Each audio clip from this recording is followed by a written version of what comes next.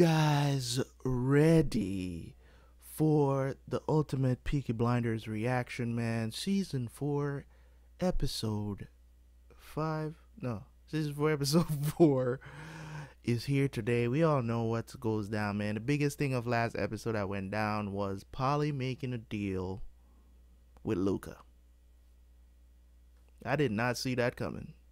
But she's basically letting him know to um spear her son.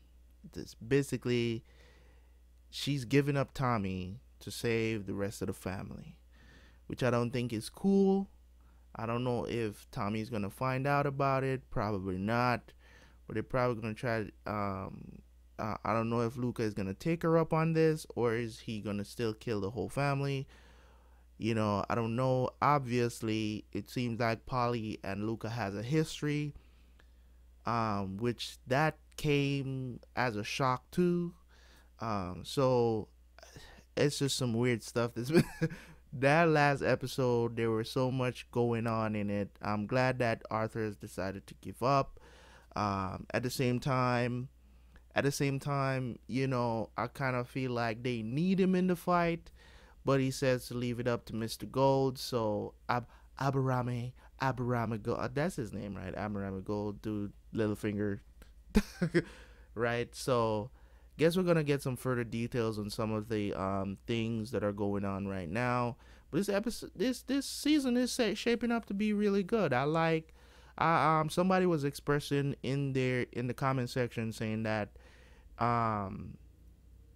that the guy that plays Luca is such a good actor, he should have made a character his own. He just sounds like the typical Marlon Brando from The Godfather. For, I don't know what to say. I'm just saying he's doing the part really well. So in some ways I agree with the comment, but at the same time, you know what I'm saying? Like, disagreeing with some parts of it, because sometimes, even if he's doing that part really, if he's doing a great job of, when anybody is trying to play a Italian gangster, that's the performance they go to for reference. You get what I'm saying?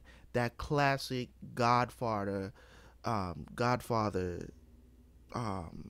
acting, right? Whether it be Al Pacino, whether it be Al Pacino, may it be Marlon Brando, whoever it is, okay? That's the typical, because everybody knows that those performances were legendary. Even what's his name? Garcia? What's his name again? Garcia, the one that played Pacino's son, man. I can never remember his name. I know it's Garcia something. You guys will let me know. I can never remember his name. One of my favorite actors too. He was in one of the Ocean's movies. I think he was in Ocean's 12, I think. Pretty cool dude. Yeah, so that's what I'm saying. Like, most people, when you're thinking about Italian gangster, that those are the performances that they reference to. So who knows? You know what I'm saying? Like, it's not easy to make the, you know what I'm saying? Like, we don't want another Sabini. Like, when you think about an Italian gangster, and that's what I'm saying. Like, when you think about an Italian gangster, you think of those performances. So it's like, it's not many people that play Italian gangsters that you can say, okay, that performance, they took it and make it their own. There's not a lot of them out there. So we're going to talk about The Sopranos. Like, you know what I'm saying? Like, even though I didn't even watch the entire Sopranos series, like, at the same time, you know what I'm saying? I didn't watch the entire thing, but I do know they're not your typical Italian gangsters. They were Italian, but you know what I'm saying? Like, maybe that's a performance that he was like, okay, he took it, he made it his own, right?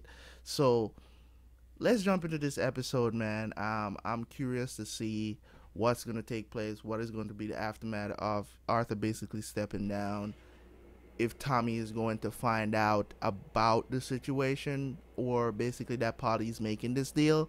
Um, so, and Ada is becoming my favorite character next to Tommy. I'm be honest right now. Like, Ada has really stepped up this season. Never expected her for them to write her like this in this season, because they've always write her like a throwaway character. You know what I'm saying? Like, she's just there because she's family. You know what I'm saying? But this season, they have really, really wrote her into the story like a boss.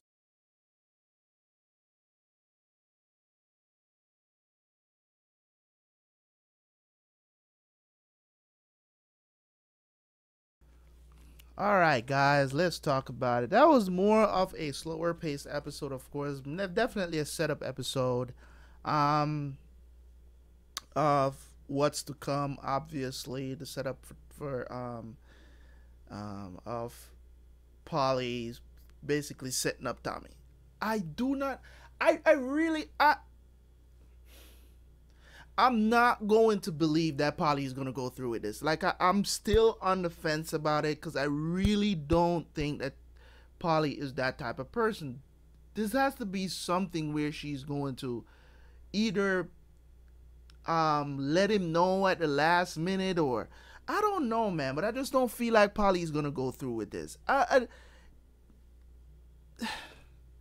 don't understand, because she knows that Tommy, you know, I mean, what Tommy did to them last season, I can totally understand why you have a grievance, but it's, you know what I'm saying, you're alive, you know what I'm saying, and plus he was trying to get them out, so it wasn't like he was just sitting on his hand while his people was rotting in jail. Like, he was trying to get them off, just so that they, you know, they were basically, their execution was moved up, and, you know, he came through at the last minute. But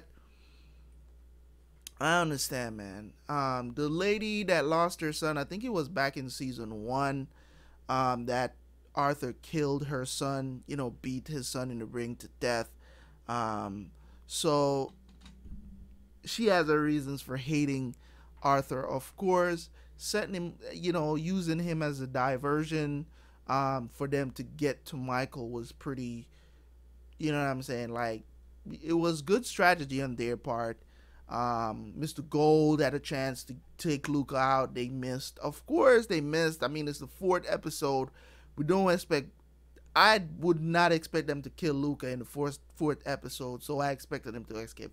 There's certain things about plots and stuff like that that you just know just not gonna happen. So there's no need for surprise and stuff like that. Like, you know, some people be reacting to stuff. They be like, "Oh my God, no, they're gonna kill Luca." No, dude, they're not going to kill Luca in episode 4 of season 4. Like, he's too good of a character right now, and his storyline is he's the final boss. Why would they kill him halfway through the season?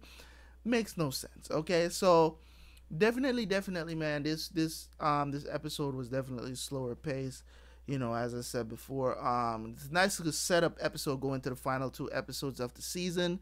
So, as I said, man, Ada. I'm a Ada fan for this season. She is the best part of this season so far. Some of you guys might disagree, but she went from bottom tier to top tier in these 4 episodes. Like, I love every scene that she's in, because she's finally become a Shelby and showing who she is as a Shelby, and I'm digging it. I love it. So she's definitely not necessarily her performance, but her character growth in this season, the way are they writing her for this season is just absolutely unbelievable. Unexpected, to be honest.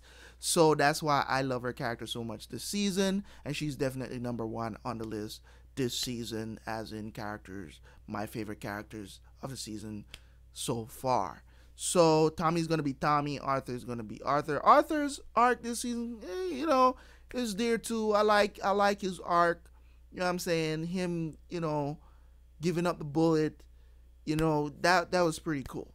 So I don't this situation with Miss what's her name? Miss Carlton? I think it's Carlton her name is. She came back this episode. Always good to see her on screen. She and Tommy has this kind of relationship where Tommy doesn't want to be tied down. The only woman, I think somebody needs to tell Lizzie this, the only woman Tommy ever loved was Grace. I need you guys, all you other women out there, to get that in your head. He is never going to be exclusive to another woman ever again. Okay? That was the love of his life. I don't think anybody comes close to that chemistry. None. None of y'all. None of y'all. Get off.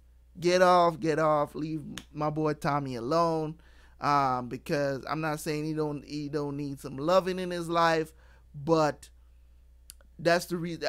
Lizzie thought she was getting that exclusive D, but nah, she was trying to defend her man, trying to tell Miss Carlton, hey, he with me because of what happened last episode, but Tommy wasn't having that. Tommy must have asked her like 4 times to leave the room, and she didn't get the hint. She just stuck in there. If she's pregnant, it's definitely Tommy's baby. So we're definitely seeing where that is going to go. I'm kind of surprised that Michael did not tell Tommy what's good about the threat on his life and that Polly is behind it. I'm really surprised that he didn't tell Tommy. So there's that going on. So thank you guys so much for watching this episode and coming through to check it out, man. The first episode in the first part of recording, the camera went out, so I had to stop and fix it. So there's gonna be 3 parts for this episode, of course. First one is not gonna be so big, of course, but we're still here. So thank you guys so much for tuning in and watching this with me, man. Highly appreciate that. If you guys subscribe, if you have not subscribed, stop watching my videos and then subscribe to the channel. Subscribe to the channel, and also leave a like on the video, man. We're shooting for 20 likes on this video. If you watch a video, just like the video, man, and also leave a comment in the comment section. I implore you guys to leave comments, man. Leave comments. Interaction on my videos is very important. Okay, thank you guys so much for doing that, and also, just remember, you're a Terror Squad. I am Mr. Terabyt Reacts, and I will see you guys next time for some more Peaky Blinders. Peace.